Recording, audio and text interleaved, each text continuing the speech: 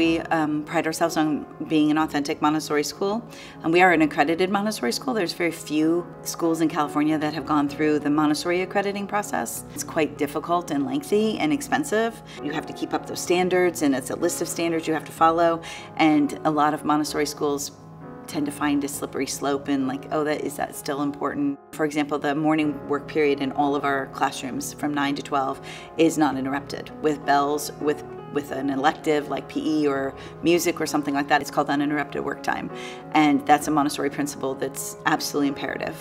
And so we stay true to that, but I know many, many other Montessori schools have had to let that slide for timing, or for they're in a public setting and the public school bell rings, or they have kids in preschools who have kids who have to leave at 11:30 because they're only doing half-day preschool instead of full-day preschool. But it is very easy to do.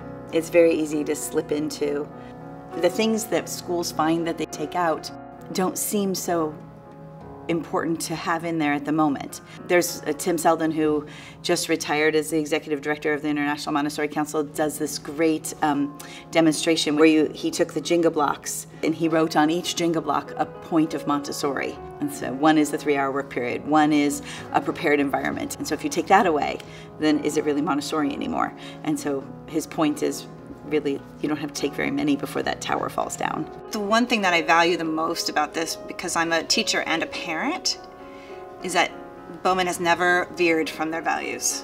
I'm also that type of person that's very committed to not losing my moral compass, and I find Bowman has been incredibly consistent with that, and I think parents gravitate towards Bowman because they know what they're going to get.